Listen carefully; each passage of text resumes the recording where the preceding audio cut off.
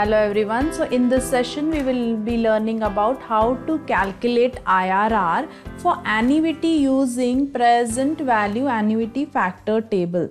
So now here what is the IRR of annuity? Annuity is the inflows, the annual cash inflows which will be same throughout the period of the project. And here we need to find out what is the IRR or calculate IRR using present value annuity factor tables. Now we have already seen how to read a present value annuity factor table and what is the meaning of present value annuity factor table. Now let us see here. Now here wherein there are uniform cash flows. So when we say annuity, it is uniform cash flows. So in uniform cash flows, the initial investment is equal to annual cash inflows into annuity discount factor of discount rate for number of years of useful life of investment. And this is represented by A, that is annuity factor. So we can say that A is equal to initial investment divided by annual cash inflow. So that is how we calculate this A or annuity factor, wherein we have present value annuity factor table. And this annuity factor we will be comparing it with the annuity factor table. So once the A is calculated, the interest rate corresponding to the project's life is searched in present value annuity factor table, and accordingly we calculate what is the IRR. Now let us see one example for this. Now here we are having annuity factor table. Okay. Now here let's take an example. Say suppose A is 3.85 and the life of the project is 4 years. Okay.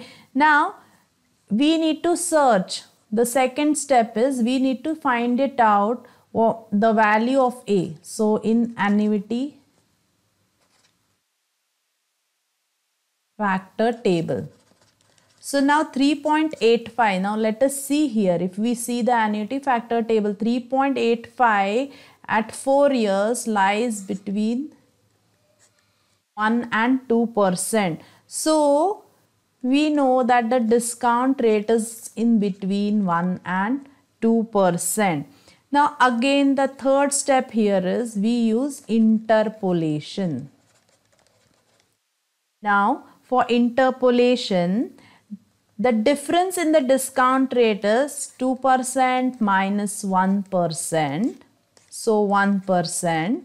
So for discount rate, difference in the discount rate of 1%, difference in the annuity factor is at 1% it is 3.9020 minus 3.8077. So 3.9020 minus 3.8077. So if we solve this, we get 0.0943.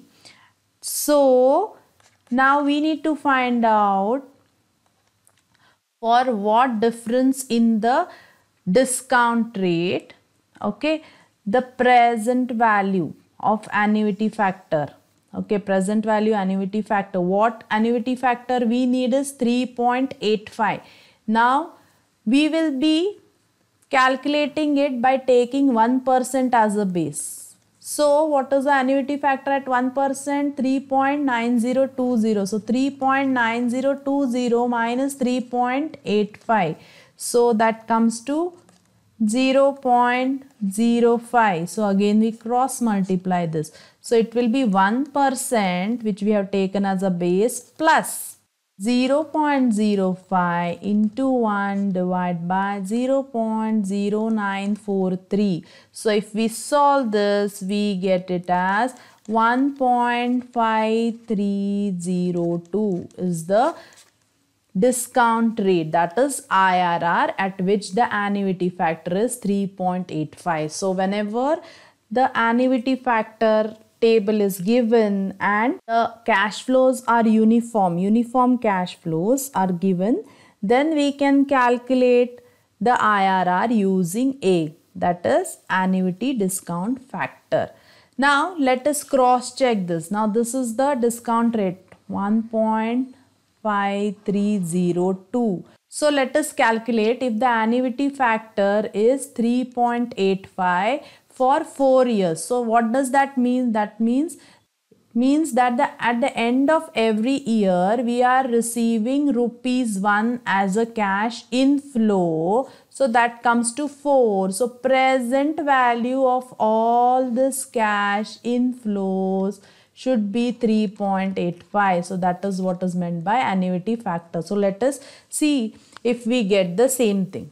So here we have calculated it. So here we have 1, 2, 3, 4 years, and here we are calculating discount factor for every year. So 1 was the principal amount, divided by 1.0153 the whole raised to 1 for the first year. So it comes to 0.9849. Okay, so how do we get this? Let us understand.